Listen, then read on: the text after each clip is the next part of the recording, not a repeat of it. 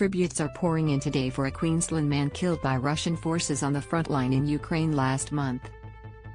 Jed William Danahay, from Nanango in Queensland's South Burnett region, and aged in his mid-20s, was killed in eastern Ukraine on August 24, the Department of Foreign Affairs and Trade, DFAT, said. He was providing medical treatment to frontline Ukrainian soldiers, but the medical vehicle that he was driving was hit by Russian artillery fire and he died. Read more. Homeowners bracing for new interest rates rise as cost of living crisis bites. The Danahay family has issued a statement through DFAT and praised him for his work in Ukraine. They said he died doing what he believed in, helping people who needed it. Jed lived his life trying to help other people. In his short time on this earth, Jed did more things than most of us will ever do in a lifetime. Jed died doing what he believed in, helping people who needed it.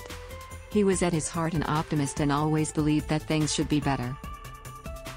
Read more. Liz Truss wins leadership race to become new UK Prime Minister. The statement described his sense of adventure, fun and love of travel. Australia's Ukrainian community issued a statement passing on its deepest sympathies to Danahay's family.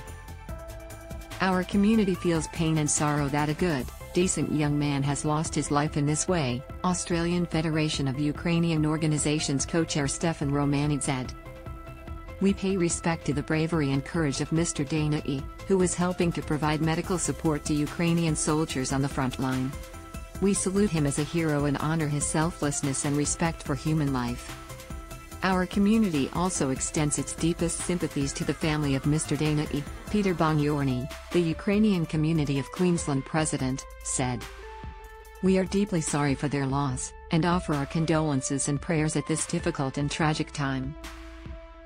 Read more. Melbourne mural criticized as utterly offensive to Ukrainians. May Mr. Danahay rest in peace. In Ukrainian, we wish him eternal memory. We also wish the Danahay family peace and comfort as they grieve. DFAT has confirmed it is providing consular assistance to his family. In May, Tasmanian aid worker Michael O'Neill became the first known Australian to die in the Ukraine conflict.